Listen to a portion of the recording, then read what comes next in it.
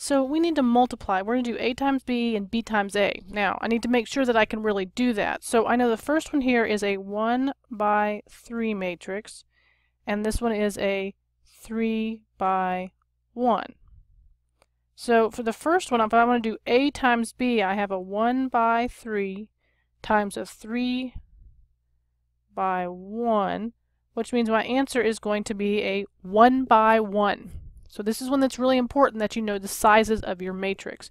So if it's a 1 by 1 matrix, that means that we're going to take the row and add each one down the column. So let me explain that actually in numbers. So I take the 2 times 1 plus 0 times 3 plus 4 times 7. And so that becomes 2 plus 0 plus 28, which is just 30.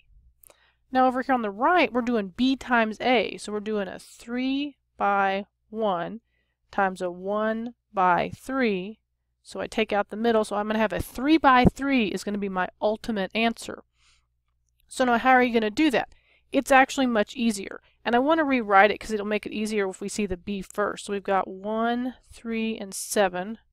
And then we're multiplying by 2, 0, and 4. So I said I need a 3 by 3 matrix. And for a lot of people, if you draw in your lines,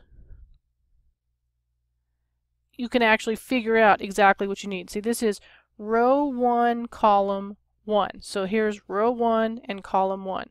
So that's going to be 1 times 2. And then I need to do row 1, column 2, so 1 times 0, and then 1 times 4. So then I have row 2, column 1, so I've got 3 times 2, 3 times 0, and 3 times 4. Then I've got row 3, column 1, so I've got 7 times 2, 7 times 0, and 7 times 4. First couple times you do it, it's like, what? And then you go, oh yeah, totally get it. So I just need to simplify, so I get 2, 0, 4, 6, 0, 12, 14, 0, 28.